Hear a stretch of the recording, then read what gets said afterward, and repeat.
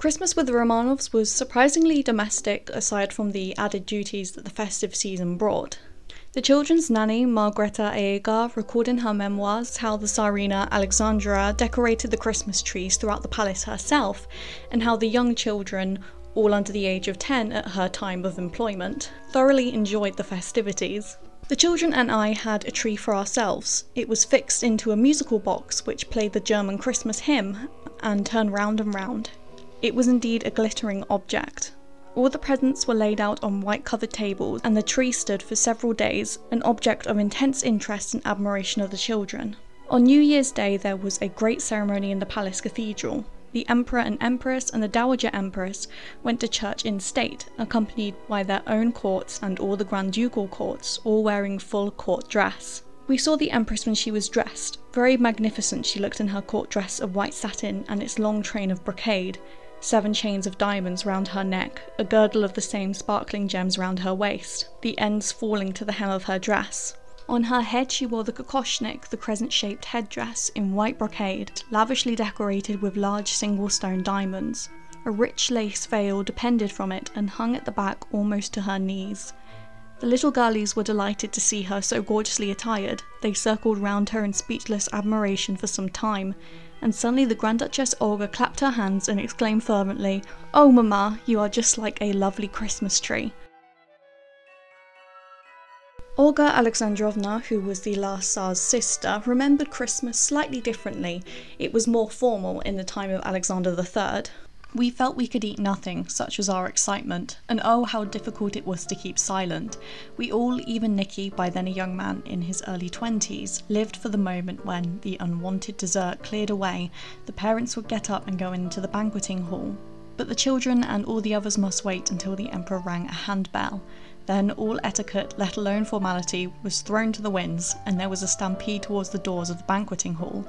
Once those were flung open, they found themselves in a magic kingdom. Christmas trees, each glimmering with multicoloured candles and glittering with gilded and silver fruit and ornaments, seemed to fill the hall. Handmade Christmas presents were crafted by the Tsarina and all of the children, and they were given to all of the members of staff and the court, from ladies-in-waiting to maids and tutors. Traditionally, the gifts from imperial children to their parents were handmade. The children liked to write out poems, typically in English, to give their parents as Christmas presents, and also drew and wrote letters and postcards to their international relatives. In the centuries before the last royal Romanov family, the royal children could expect much more decadent gifts. In 1843, Olga Nikolaevna, the daughter of Nicholas I and Nicholas II, they're both called the same name but they're very different. In 1843, Olga wrote that she received a beautiful Worth piano, paintings, elegant dresses, and from my papa, a bracelet with a sapphire, his favourite precious stone. However, looping back to the 1900s, Nicholas and Alexandra typically chose more modest gifts, such as handmade items and diaries for the year ahead, much more practical rather than lavish. The Tsar and Tsarina appear to have favoured giving the gift of books to their children. Many of these still survive with the original inscriptions on the inside of the cover. They typically show who the book was addressed to, the year it was given, and a note such as "From your loving mama and papa." More elaborate, lavish and luxurious gifts and more expensive gifts were given around Easter time, which was traditionally a more significant date in the Orthodox calendar. It is of course from these Easter gifts that we get the famous Fabergé eggs. Interestingly, these eggs are actually a really helpful source to getting to know the Grand Duchesses' appearance better, because there were so many little miniatures of them shown on the eggs from 1895 when Olga was born, the eldest, to around 1916 when the last eggs were made. These little miniatures show the complexion of the Grand Duchesses, their hair, their eye colour, and they are very helpful at bringing some colour back to life. During World War I, gift-giving was extended to patients that the family met in their local infirmaries, and in the case of Alexandra, Olga and Tatiana, officers that they helped nurse back to health at the Tsarskoye Selo infirmary. Christmas parties given at the hospitals and infirmaries seem to have been a particular source of joy for the children. These parties brought festive cheer to troubled times. They included great merriment, such as gift-giving, singing and dancing, and the Grand Duchesses wrote about them very fondly in their diaries. On Christmas Day in 1916, Olga wrote in her diary that at 2 o'clock everyone went to the arena for the convoy's Christmas party. All the dear ones were there. Looking at them is so soothing. At 6, we too, meaning Olga and Tatiana, with Mama to our infirmary, a Christmas tree was set up in the drawing room. Mama gave out gifts to all. There were also annual Christmas parties at the nanny school, which was a local orphanage near the palace. The children frequently visited the nanny school and made lots of friends with the children there. Testament to how much the Grand Duchesses loved children, Tatiana wrote in her diary on the 26th of December 1914 that at 3 o'clock went to the nanny school for the Christmas party. Squeezed the children. There were also more private Christmas parties given by the Romanov family. If we turn once again to Tatiana's diary, this time in 1915, she writes that at 3 o'clock there was a Christmas party for everyone, then for the ladies. At 5:30, went to meet Papa, awfully glad that he is back. Had our party upstairs, received a lot of good things.